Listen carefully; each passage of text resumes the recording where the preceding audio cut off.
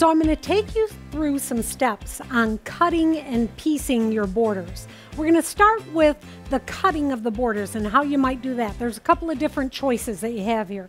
So I have that block that we've squared up, and I've chosen these two fabrics to be the border for it. So I'm going to have a little 1-inch gold border and then this plaid border on the outside. Okay. So to start with the 1.5-inch first border, I want to kind of remind you a little bit about power cutting. Here's my 6-inch ruler. I'm going to line it up on the horizontal of the fabric, square that edge off, turn it around. Now I'm going to line it up at 6 inches. Then I can scooch it over to 4.5. Now to 3. And finally to 1.5 inches. So now I have 4 pieces of my border cut at 1.5 inches. Now the next border I want to use for this design is a plaid. Now working in the quilt shop, I had a lot of customers come in that were afraid of using plaid because using plaids, the way that they're made when they're printed or woven, it's actually easy to get the lines be straight, but you have to know how to do it. So I'm going to show you on this gray and white plaid because I think it'll be very clear when I show it to you. Here's my fabric rolled up just the way I always do with the 2 selvages together to the fold, so I've got 4 layers of fabric. I'm going to cut this piece into a 1.5-inch strip just like we cut that gold fabric. So line it up on the horizontal line of the ruler, turn it around, and I'm going to cut 1.5 inches off of this.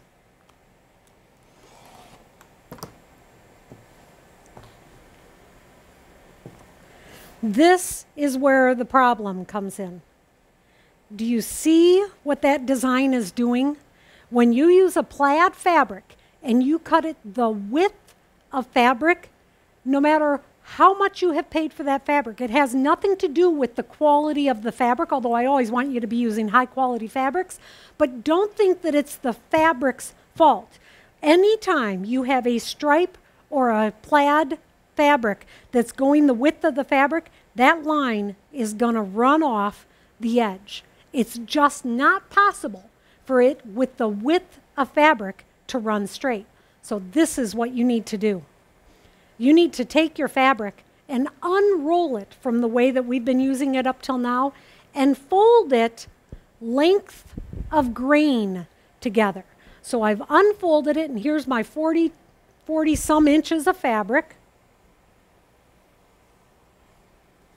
I'm going to fold it one more time. So my selvages are at the very top and at the very bottom. Now I'm going to fold it just like I always do from the left side.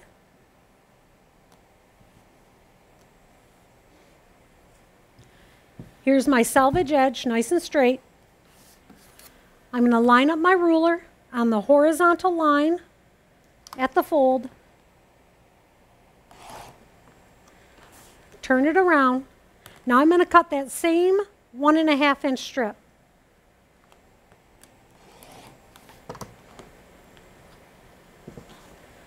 Look at the difference.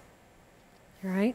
Those lines are running pretty true. I've got a little bit of wonkiness up here, but overall, that's a fairly true straight line compared to the one that we cut the width of fabric. So when you're using plaids or stripes in your quilts, anytime that the piece is going to be big. Now, if it's in the block, it doesn't matter. It's a 2-inch square. No one's going to notice that for 2 inches if that line actually doesn't run true. But when you're using it in a sashing or a border, it is really important that you actually cut these fabrics the length of the grain so that you can get that line to be much straighter. So now, going back to the red fabric that I want to use for this little block, I've already folded this fabric length of grain. I'll line up my little designs there. And I want to cut this one a little bit wider. So I'm going to line up on the horizontal line, square it off first. Now I'm going to cut 3 inches. So again, I'm going to use power cutting. I'm going to start at 6 inches and then go to 3 inches. So now I have the strips that I need for piecing the borders onto this little block. Next, I'm going to show you how to actually sew these blocks together for making them very long for when you have a larger quilt. Now I'm going to show you how I actually piece the border strips together. If your quilt is small, you probably don't need to do this, but you're going to make bigger quilts. And when you make bigger quilts, you oftentimes have to piece the borders together. I'd like to start by saying I almost always piece the borders on the diagonal. And I do that because I think it's less noticeable in the quilt, but it will waste a little bit of fabric, so you want to kind of keep that in mind. So let's say I've got some short strips and I need to piece them together. You're going to start with the strip the right sides up, so I'm looking at the good side of the fabric. My next strip is going to go right sides down on top of that. And I overlap it. I, on purpose, am having it overhang a little bit so I can very clearly see the start and the stop for my stitching line. Now, on a small piece like this, I don't normally pin it or draw it, but I want to show you how you would do that if you wanted to. I'm going to line up my ruler going from the top left to the bottom right and draw a diagonal line. Then you can take your pins and put a pin and two in there. Now I'm going to take this to the machine to sew it in a minute. I want to show you what it looks like when you're doing a larger piece. So this is that 6-inch wide piece that I cut. Same idea. Going to line it, lay it down, right sides up. You can see the selvage edge here. This is the other piece that I need to piece to it. Right sides down. So the selvages themselves are overhanging. Now I'm going to use my ruler, go from the top left to the bottom right, and draw my diagonal line. Now when the border strip is actually wider like this, I will actually draw the line. I want it to be straight. If it's not straight, it's going to bow right in the center, and I don't want that in the middle of my quilt. And one more before we actually go to the machine. What about when it's a plaid? I've talked about cutting plaids. And when you're working with the plaid, if you try to piece it on the diagonal like the other ones, the chances of you getting that diagonal to match up and actually be nice are pretty slim. So if it is a plaid or a striped fabric, I actually will line it up, straight edges, and I'll look at the design. Let me see if you can see this. I'll try to line up the design so that the design lines actually match up. And then I'll pin that.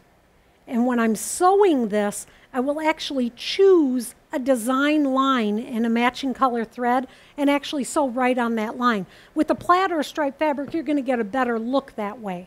Now we're going to go to the sewing machine and sew these other ones together. So coming over here, I've set my machine up with a like colored thread. Now in this case I use black. That is not a like colored thread, but I want you to be able to see what I'm showing you.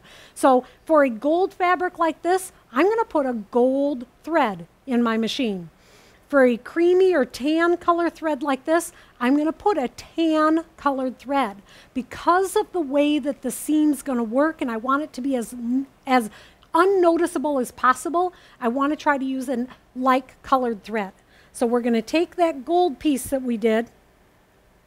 I've got my pins in it, and here's my diagonal line going across. I've got my leader in already. Oh, the other thing with my sewing machine is I'm going to shorten the stitch length. So on this machine, I set it to a 2.0 stitch length, and I'm going to sew on that diagonal.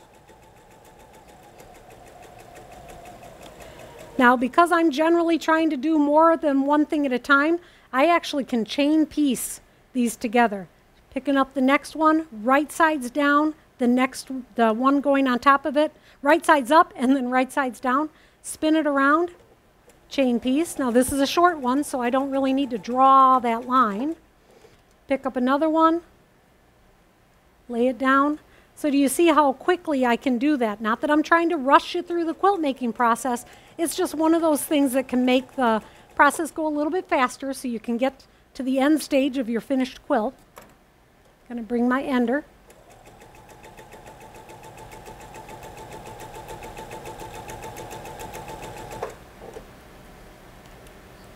I'm going to cut this apart. So you can see here with them lined up together that I've sewed on that diagonal. Now I'm going to do the big one. So here's the big one that I laid down. I drew that diagonal going all the way down.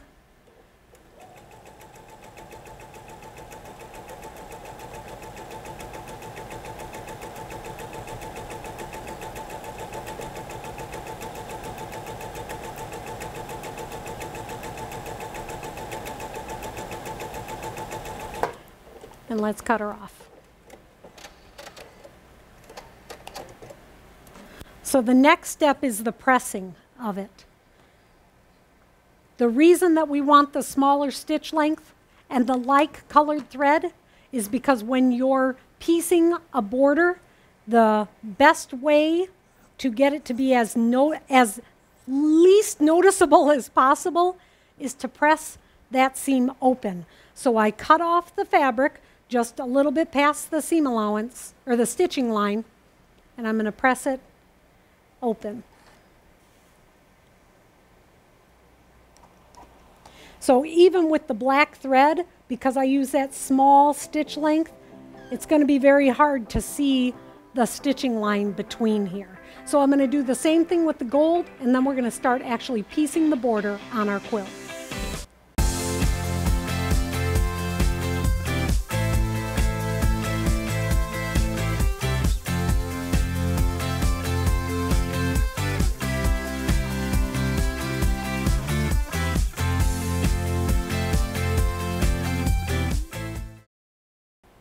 Thanks for watching. Make sure you subscribe to our channel. We wouldn't want you to miss a single show. Please share us with your friends and leave a comment. We would really love to hear from you.